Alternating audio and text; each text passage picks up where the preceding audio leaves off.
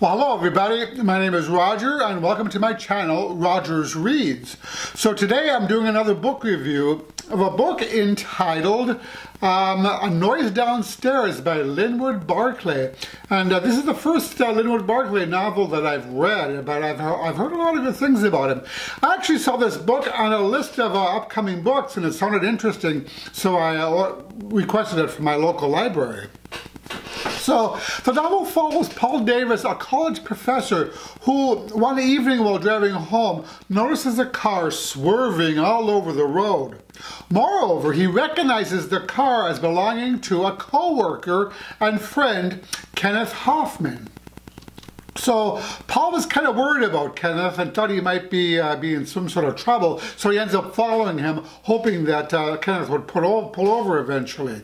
Well, Kenneth does finally pull over in a deserted area, and Paul does the same, pulls over behind him.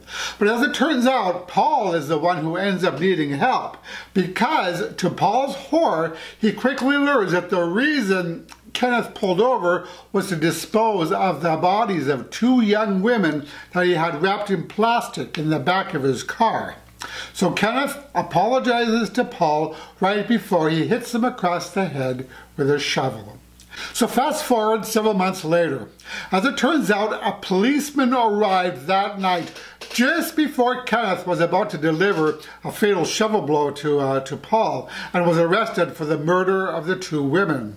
So thus, Kenneth is in jail, and Paul, he did survive the head wound, but with some serious consequences. His mind is very forgetful, and he's plagued by nightmares, frightening nightmares, as he tries to understand how his friend and colleague could be capable of such heinous acts.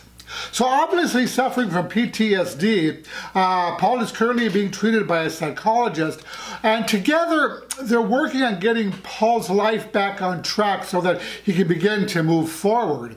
In fact, Paul decides to confront his demons head on, but we can't help but wonder whether in doing so he's making the situation worse. Now, I found it interesting that a good part of the action in this novel alternates between the interconnecting stories of Paul and those of his psychologist, which help coalesce the various plot threads at the end of the book. However, things turn a lot worse for Paul when one day his wife Charlotte comes home with a vintage typewriter in Underwood so that Paul could record all the traumatic events in his life in a cathartic way to help him heal and maybe even turn it into a book one day. So shortly thereafter, Paul wakes up in the middle of the night to the sound of the typewriter's keys tapping away as though somebody is typing on it. But once he goes downstairs to investigate, there is nobody there. This happens again and again, and unfortunately his wife Charlotte didn't hear a thing. Then things get even worse when the phantom typewriter actually began to produce messages reminiscent of those that the murderer forced the two victims to type before he killed them. So as the story moves forward, Paul appears to be losing ground, and he hangs on to the very edge of his sanity. In fact, both he and Charlotte believe that he is typing these letters or these notes himself on the typewriter, but just doesn't recall doing it because he has had several lapses in his memory where people have said that he's done things but he had no recollection of doing so. So several questions remain. Has somebody been breaking into his house at night? Are the typewriter noises a product of Paul's damaged mind, or is there something else going on here? Something perhaps even supernatural. So now on to what I liked about the story. So first off, I loved how creepy this story was. You know, for many of us, the strange sounds that we hear once the lights are turned off are a source of consternation. Hell, I've gotten the willies more than once as I lay in bed after hearing what I'm certain was somebody walking across the living room floor in my supposedly empty house. So Paul's experience with the mysterious typing in the middle of the night really hit a nerve with me.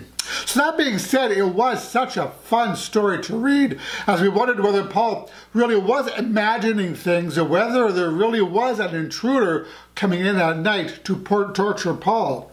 And if so, why?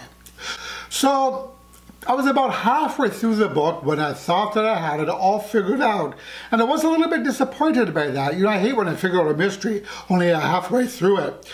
But I ended up being wrong. And the author threw out some clever red herrings and amazing twists and turns that threw me off the scent of what was really going on. When I was certain that I knew what was going on, the author plopped down a twist that really put me in an altogether different direction. In fact, this book contains several mysteries which all come together in an explosive and surprising conclusion that had me on the edge of my seat. You know, I really like the fact that nothing is as it seems in this story, including the characters. Oh, and speaking of the characters, I loved all of them. Very complicated characters, I might add, whose true motivations don't become clear until way later on in the book. I felt the author did an exquisite job with the characterization in this novel and gave us an interconnected cast of believable, multi-layered, and complex characters, many of whom were a tad shifty, in my opinion, which deepened the mystery even further. So what I didn't like, you know, I didn't have any major niggles with this story, except for perhaps the ending. It was kind of fantastical and maybe just a tad over the top, much like the ending of an Italian opera. But after I closed the last page, I said to myself, not quite sure how I felt about the ending.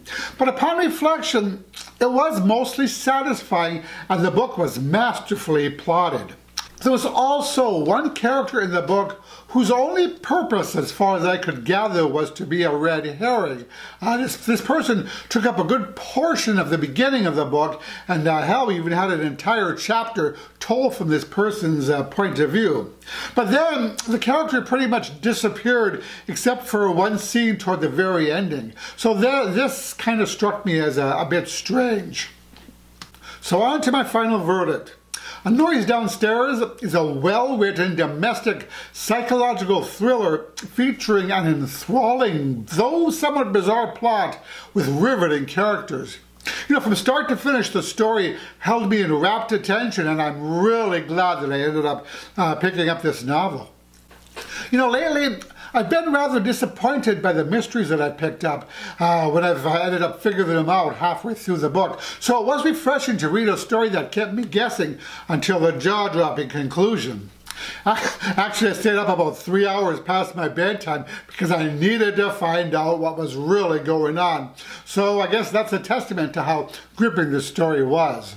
So all in all, the story was brilliantly paced, well constructed, and cleverly executed, and I ended up loving it, although now I have to sleep with the lights on.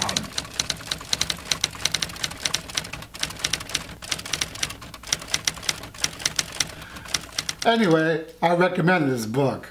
So that is it for this time. As always, I thank you so much for watching. I really appreciate all your support. Oh, and if you like this video, I'd really appreciate it if you give it the old thumbs up. That really helps me out. And that's it for this time. I will talk to you in the next video.